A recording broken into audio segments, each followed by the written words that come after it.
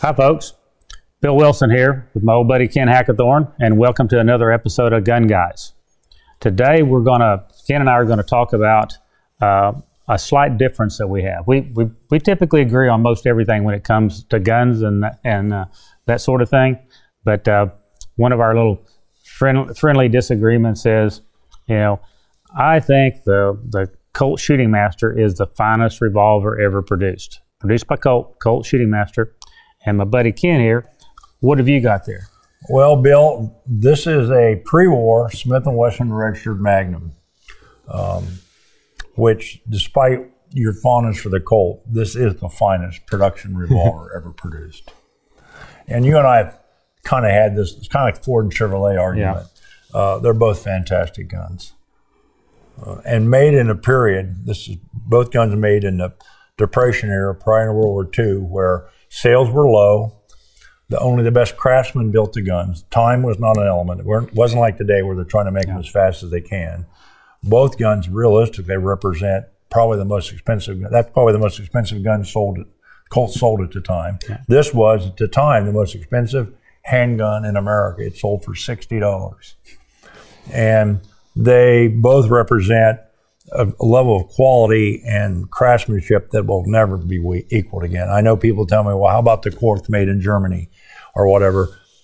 Yeah, they're still very nice guns, but I find that, while I love Smith end frames, in particular registered mag, probably my favorite revolver, I have to admit the Shooting Master is without a doubt probably the peak of Colt revolver production. Oh yeah, go ahead and handle that a little bit, Ken.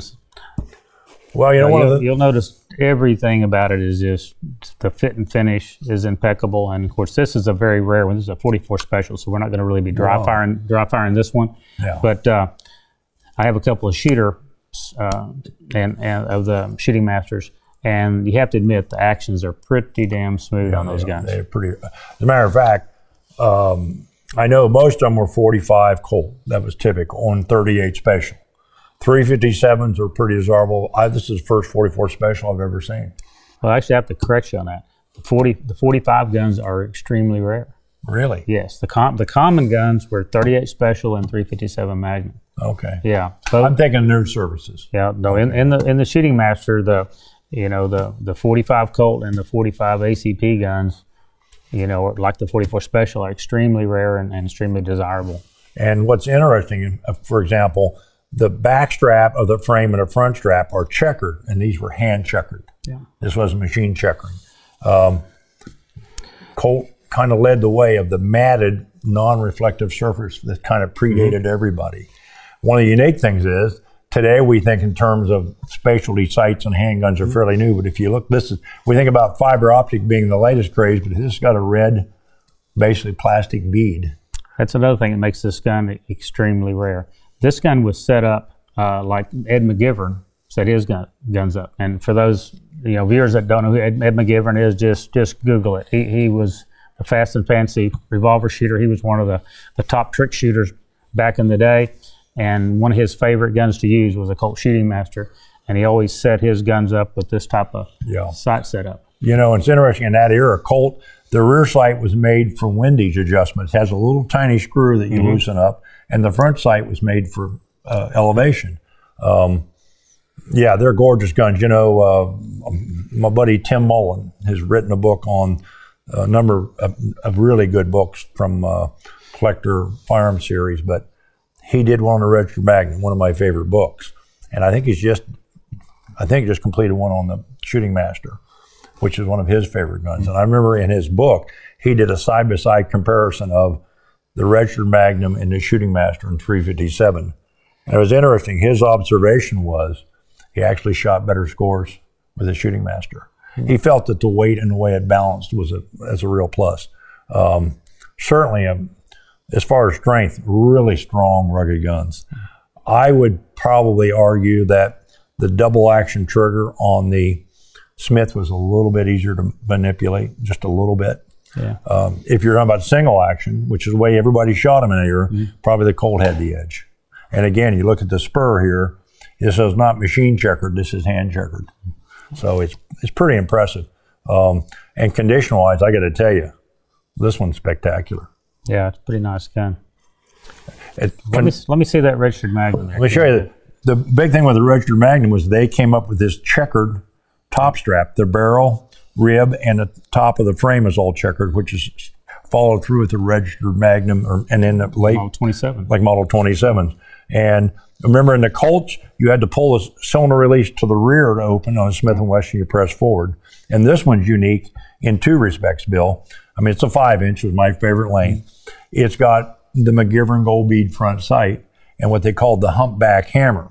In a sense that they discovered it to cock the gun, it was easier with this design. Because remember, people shot single action. But and they did modify the first Magna grip for this gun, which gives you a little bit more purchase. So when you're shooting, you get a little bit better control and less abuse to the hand when you shoot Magnums.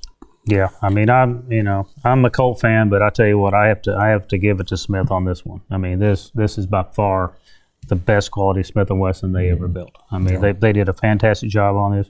And this is wasn't this action called the long action back then when they did? Pre-war long action, yeah, which are great. Which are smoother than the later actions. And the interesting, the later action, what they call a short action, was designed for target shooters, which is what the only shooting discipline exists. You know, the NRA bullseye shooters.